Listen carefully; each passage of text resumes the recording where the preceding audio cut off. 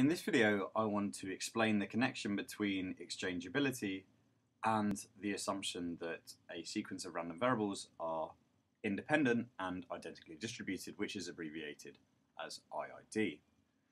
Okay, and what we're going to see here is that being IID does in fact imply that a sequence of random variables are what we call exchangeable.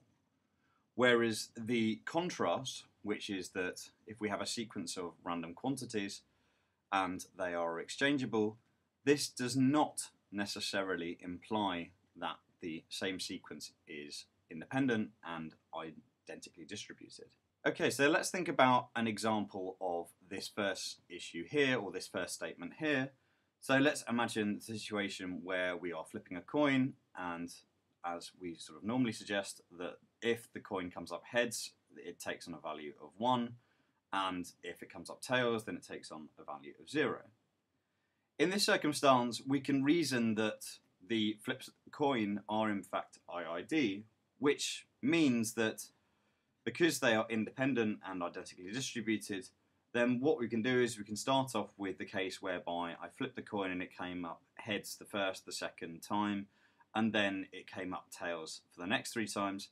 We know that the joint probability of this outcome is exactly the same thing, or exactly the same value rather, as the probability of it first coming up tails, then it coming up heads, then it coming up tails, then it coming up heads, and then finally it coming up tails.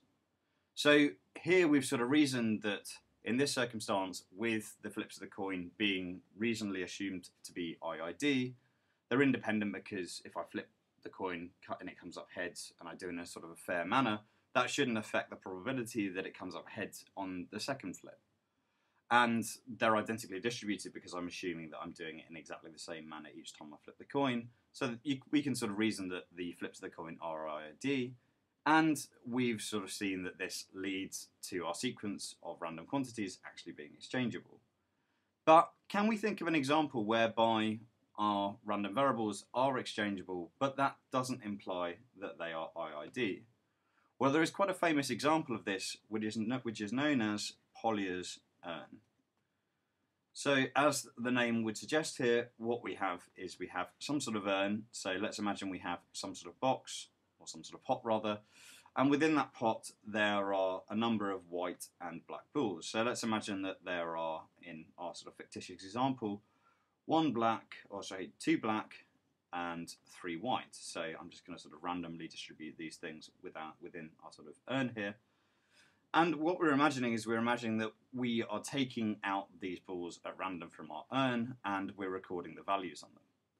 And what we're going to say is if the value, or if the colour of the ball is black, then we're going to assign a value of 1, and if it's white, we're going to assign a value of 0. Okay, so let's think about what would be the probability that we draw 2 black balls out and then the remaining 3 balls that we draw out are white. So in that circumstance, what we're saying what's the probability that we would get a 1, then 3 zeros, because we're drawing out 2 black and then 3 whites thereafter. So what's the corresponding probability here? Well, the probability that we get a black when we draw out the first ball, and bear in mind we're not actually, I probably haven't said this, we're not replacing the balls here. So in the first ball which you draw out, the probability of it being black is 2/5. For the next ball, the probability of it being black is 1/4. And then, well, we've drawn out the 2 black balls, so the remaining 3 balls are all white, so they all just contribute a 1 to the probability. So you can do the sum here quite easily and you get a value of 2/20, or a bit simpler, 1/10. Okay, so that's one particular order of getting 2 black balls out in our sort of sequence of 5 draws. Let's imagine another sequence. So let's imagine now that the probability of, first we draw out a white ball, then we draw out a black ball, and then we draw out 2 white balls, and then finally a black ball. Okay, so for the first white ball, the probability is 3/5 because there are 3 whites to begin with. Then for the next ball, the probability that we actually get a black now is, well, there are only 2 black and there are 4 balls left, so it's 2/4 or a half. Then the next ball probability that we get a white there is going to be 2/3 because there are 2 white and 3 balls left. And then we get a half for the next probability, and then there's just 1 ball left for the last one, which is black, and so that contributes a probability of 1. Then what we can do is we can go through and we can start cancelling the top and bottom of each of these expressions. So the 3 here cancels with the 3 down here, and let's say the 2 here cancels actually with the 2 down here. So what we're actually going to find here is that we're going to get, again, 2/20ths, which is exactly the same thing as 1/10. And it's very easy to show that for polios that any combination of the same number of white and black balls is equally likely.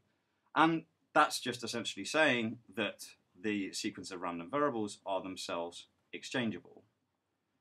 But are these sequence of random quantities, are they IID? Well, they're obviously not, because they're not independent here, because the probability of drawing out a second black ball, given that we've drawn out a white ball, depends on the outcome of what ball we draw out in the first place. So it depends on whether it is in fact white or black. So the data very much is not independent. So we have thought about an example here, and it's a sort of famous example here, whereby even though we have exchangeable data, the data is not independent and hence is not IID. Okay, so that's a discrete example. Can we think about a corresponding continuous example? Well, the example you can actually think about here is the case of a Gaussian 2D distribution.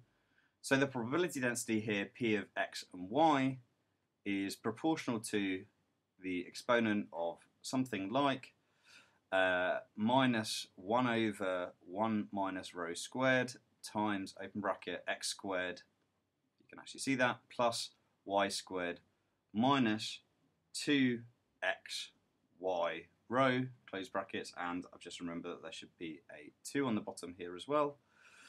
And here you can actually see that you could change x and y, the order of these two things, and you could put y's value into x and x's into y, and it wouldn't affect the value which you would get out for your PDF here. But unless rho is actually equal to 0, we know that the data aren't independent. It's only when rho is equal to 0 is there no correlation between x and y. So again, we've got an example of a sort of data process which is in theory exchangeable, but not necessarily independent.